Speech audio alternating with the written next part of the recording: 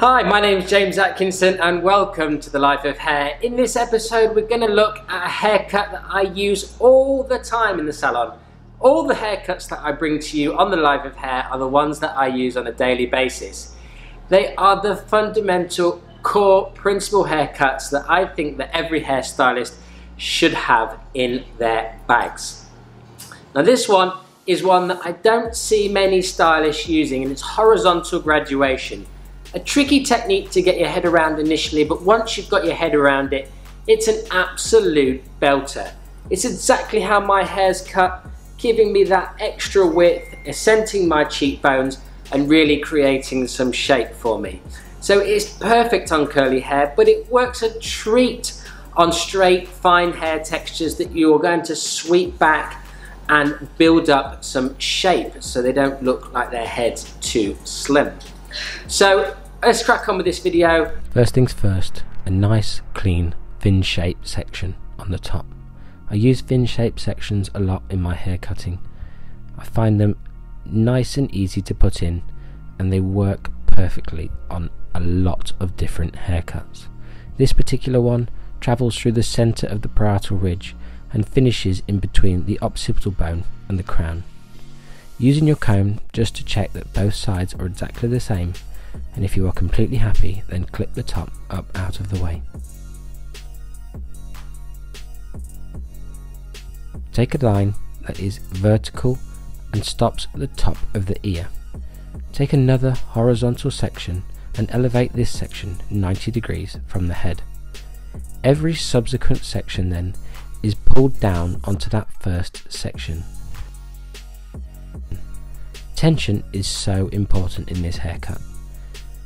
If your tension isn't strong enough, your graduation will not be as seamless as you were hoping. So make sure that you have plenty of tension on the hair as you cut.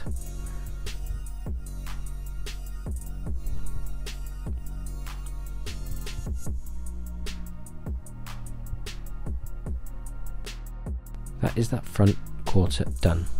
Taking another section that mirrors the outline of the hairline and elevating the hair straight out from the head as we did in the first section, and cutting a square line that travels into the nape.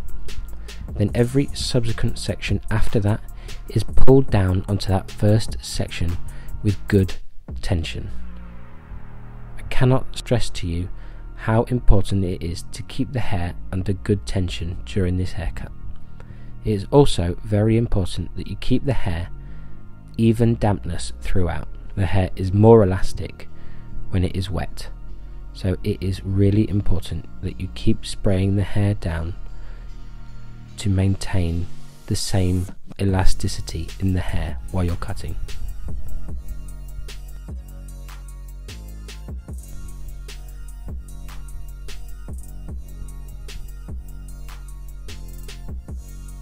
Working our way around the head in a diagonal line makes it easier to travel round the head. And working all the way through to the opposite corner of the other side of the head makes blending and connecting the two sides so much easier. That is a really hot tip, guys. Do exactly the same thing on the opposite side to the one you started on. Take a horizontal section, elevate it 90 degrees straight out from the head and cut a square line. Take your next section and with good tension pull it down onto the first one. Do exactly the same thing in the back. This technique can seem daunting in the beginning, but once you get your head around it, it's an absolute classic. It is something that can be used in the salon nearly every single day.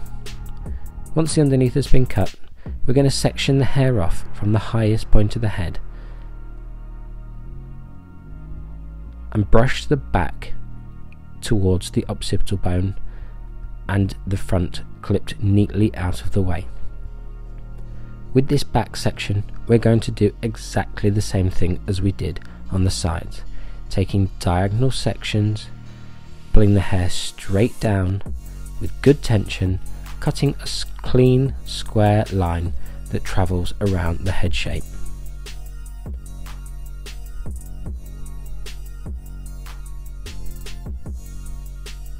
Remember guys, clean sections make a clean haircut.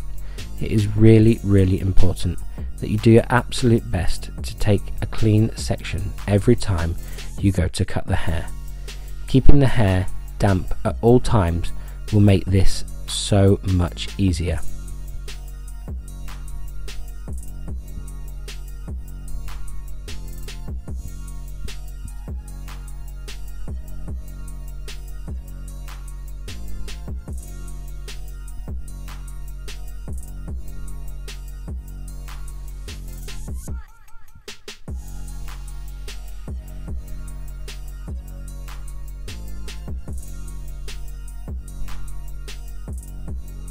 On to the final section.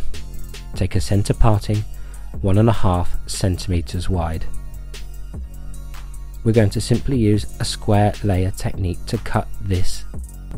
It will not be connected into the sides.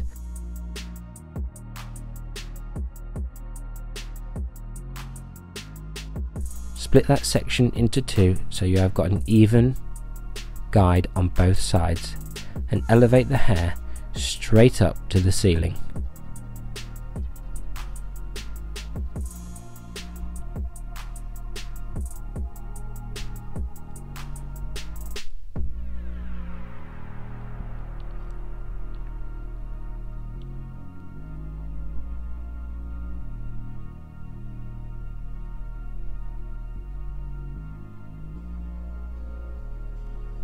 Once you have finished the wet cutting phase, that square layer at the top, dry the hair off and refine as you need to. I'll say this in all of my hair cutting videos, but refining the shape makes the difference between you and the salon down the road, or you and your colleagues.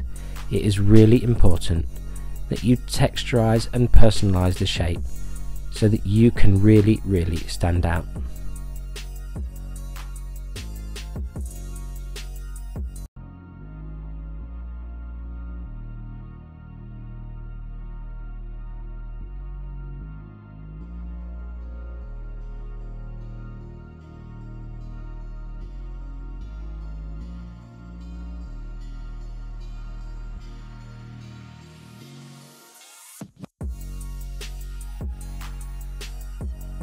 And there you have it, an absolute belter of a technique, one that I use every single day, as I mentioned before.